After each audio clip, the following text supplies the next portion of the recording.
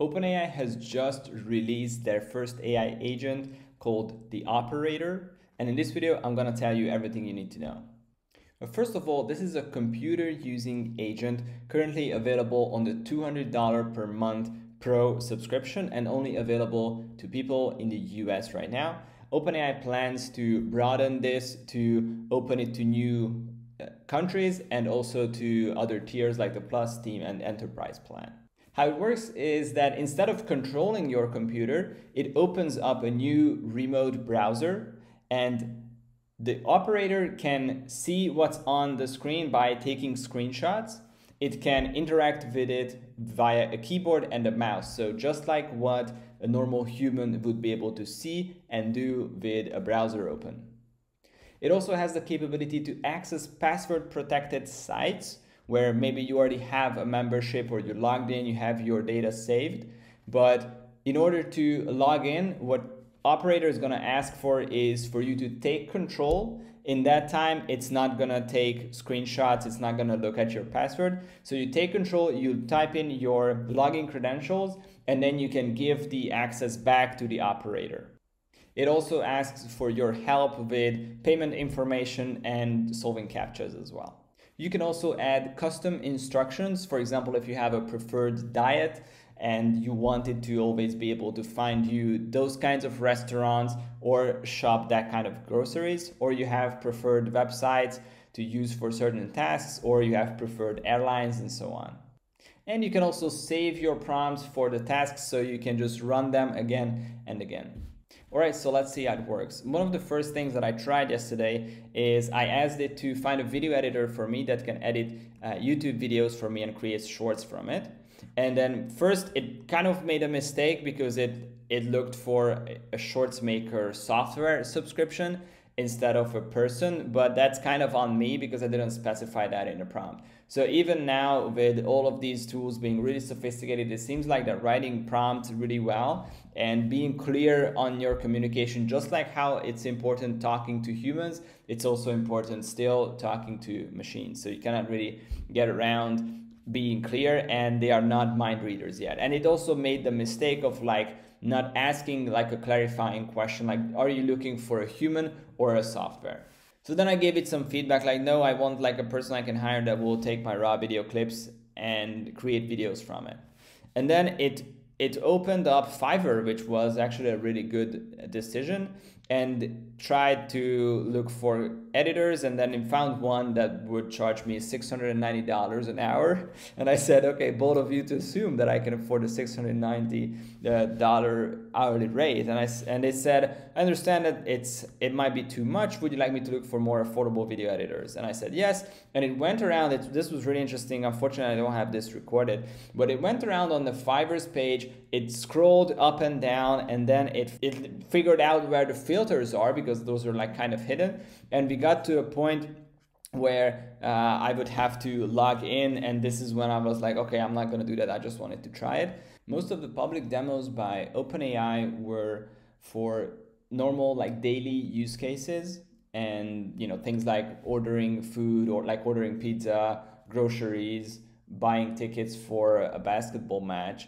And I think those are really good and important use cases. However, I really want to focus on the business use cases to do tasks that are similar to what we do at work. And I think the main reason they kind of don't do that in the demos, even though they know the software is capable, is because they don't want to scare people that they're going to lose their jobs. So now we are not bound by any kind of PR safeguards that we have certain things to say and not to say. So now we can really focus on like how this operator is going to transform businesses and make human work maybe a little bit different, I should say, not necessarily replace it. But what I see is that a lot of people will, instead of being the operator themselves, they will just move a level higher and they will be managing these little operator agents, and then they can do a lot of tasks simultaneously, and all they will do is just give feedback to the operator. So they will be just managing the AIs, increasing human output, because that way one person can do a lot more tasks. decreasing cost for services and products, which could benefit everybody. And I think there are going to be a lot of new jobs appearing where people who know how to use these AI tools will have massive opportunities going into companies and helping them find new solutions. Okay, one idea that I have is it would be good to have like a summary of what's going on with Operator, what this is, and then write a marketing email and then put it into our marketing software and schedule it. So let's give that one a try. Okay, so the task I'm giving it now is browse what Operator by OpenAI is and then write a marketing email for my entrepreneur audience, giving them a quick overview and prompting them to click the link to watch my full review. Write the email in kit.com, which is the email marketing software that I use, and don't send it. So now you can see that it's thinking, it's searching for Operator by OpenAI. As you can see here in the steps, it's showing us what kind of thinking steps it's going through. And it opened a browser that I can also open in like full view. So here then on the left side, we have the chat history, and on the right side, we have this display, and it's searching for articles, exploring news, and OpenAI's Operator right now. And I could just, leave it as is, open a new tab, do some other stuff, and then I can just come back to it and see how far it's gotten. Right now, I'm just gonna watch. We'll cut out parts where I'm not talking, and we'll see how that works. It looks like it's going into some errors right now. Bing service is not being available, so it's gonna close that tab. Actually, really good reasoning, and it's looking for alternatives. So now, as you can see, it's opening some articles and it's gathering details for the marketing email, which is actually pretty cool. Oh, it's actually opening up Kit right now. So I'm gonna have to use my password to log in. As for passwords, now it's gonna ask me, as you can see, to log in. So now I'm gonna log in to the software, do the verification, any other email that I need to, like verification email, and then I'm gonna give it back access. Okay, so one of the challenges that I'm facing now, I've done a couple minutes back and forth, is that now to log into the email marketing software, I also need to check my email on this device and click one of the buttons to log into Kit. So I'll try to figure out a way to do that. Okay, so we just logged in. The way to overcome that was that I went to my email. I didn't want to log into my email as well on this device. So I went to my email and I copied the link that I had to use, and then I put it in here in a new tab. So what I'm gonna do is I'm gonna give back the control to Operator and see what happens. So I also told the Operator that I logged in just to make sure it understands what's going on. I'm ready to pause it and to take control anytime because I really don't want it to mess things up. I have to be really careful here. Create a new, let's see if it picks broadcast. Did it succeed? Oh my God, there we go. It's creating the draft broadcast. It has the AI newsletter template as well. It's selecting the subject line. Oh my God, this is amazing. Okay, the subject line is not really email marketing friendly. Don't delete that part. Oh my God. Okay. It deleted the pre-made thing. Okay. No, don't continue. So something that I need that happened here is whenever it tried to paste, ConvertKit is asking for confirmation on the pasting. And it's like whether you want to use the markdown format or not. So what I'm gonna do is I'm gonna give it back access and I'm gonna tell it to like use the formatting. So I said, I went back to the editor. When the pop-up for pasting pops up, just use the yes format button. Oh, there we go. Okay, so one note here, very interesting. I just have to give it better instructions. Maybe I have to set up the template that way that it can just put it in there. There's a certain part where I say enter your text here, dear Operator, and then it can select only that part. It can keep the heading, which is like the personalization, like hey Dave, and then the bottom where it's like my photo and that kind of stuff. This is fascinating. I'm gonna say I just scrolled. Now add a PS that this email was sent by the Operator. This is amazing. Oh my God.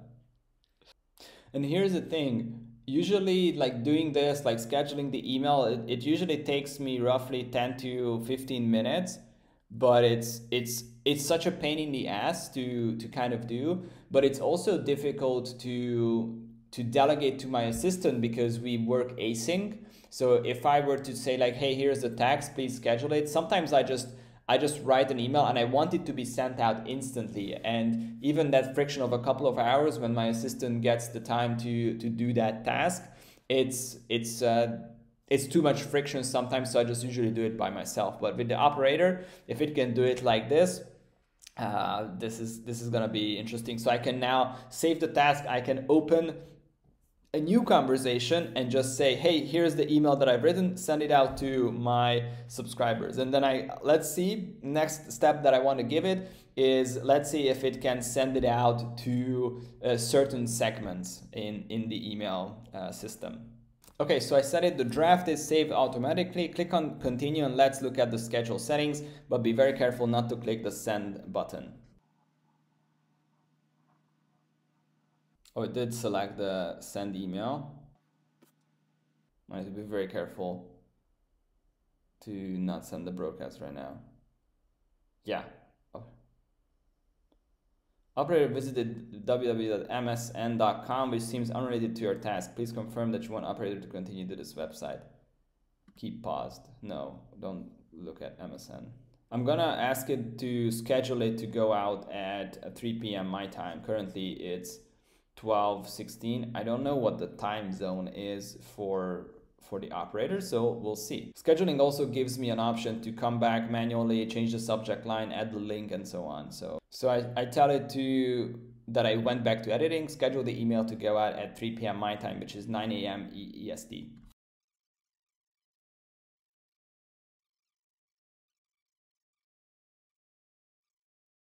I'm saying I went back to the sending settings, and let's see if it can figure out to change the send now from that to...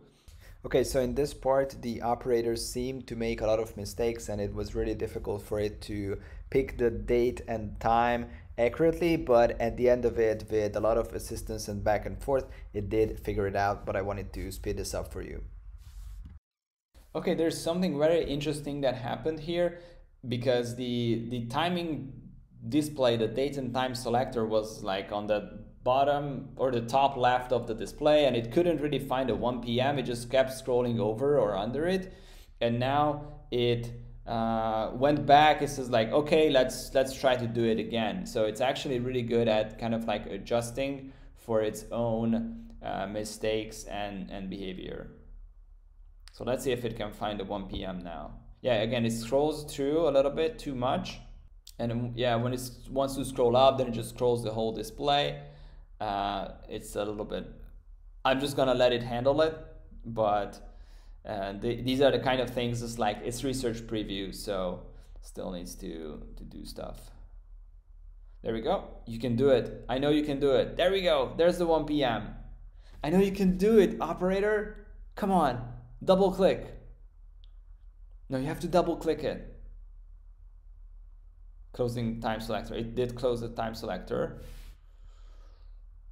And we don't know. Okay, let's take control and let's see what it scheduled it for.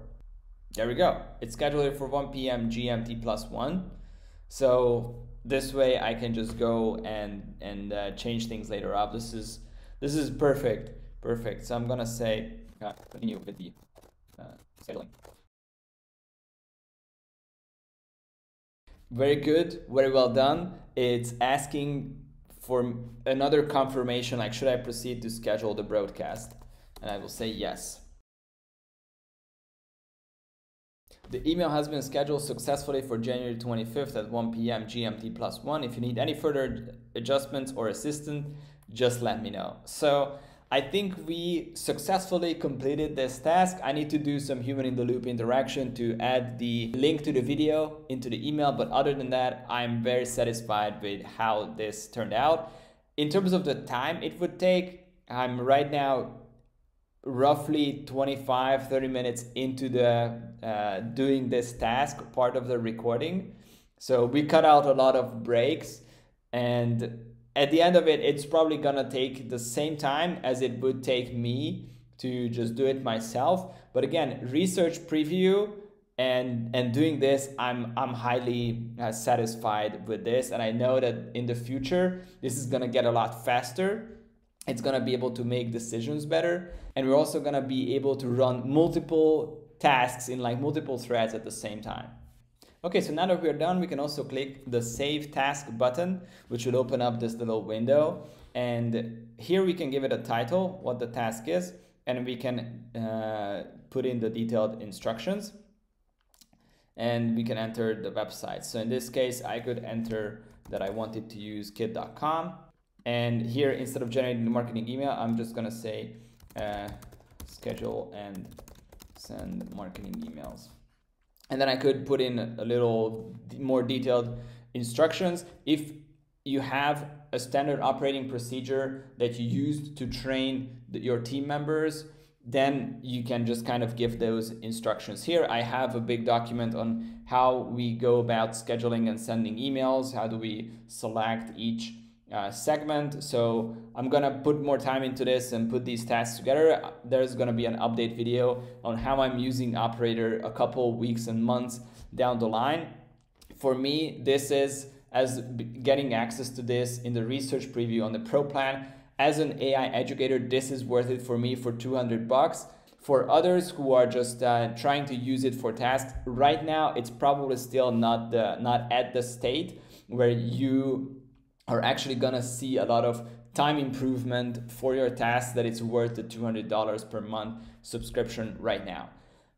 Probably in the future, in the next couple months, if this gets faster, if it gets better, then definitely it's gonna be something that's worth the money. There is something that I wanted to show you, which is the benchmark score for the OpenAI operator versus other agents versus humans.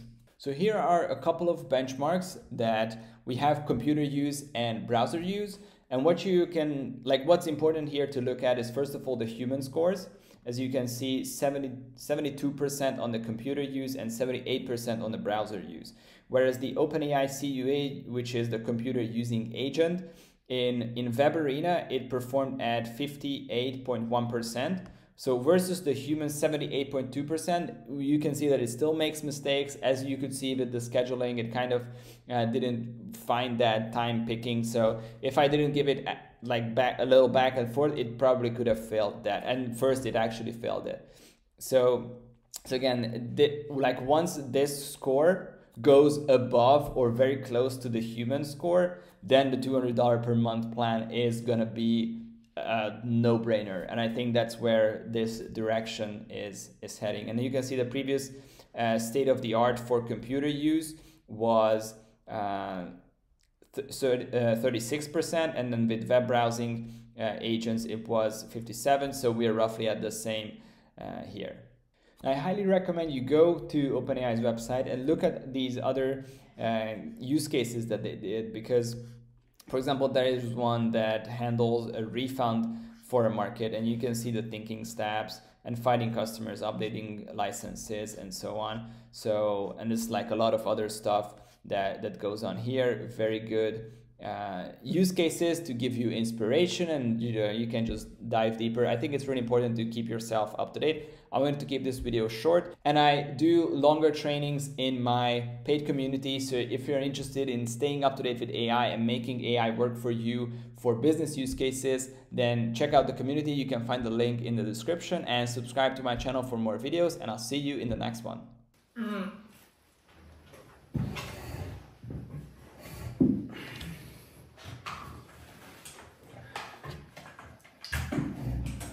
Ja.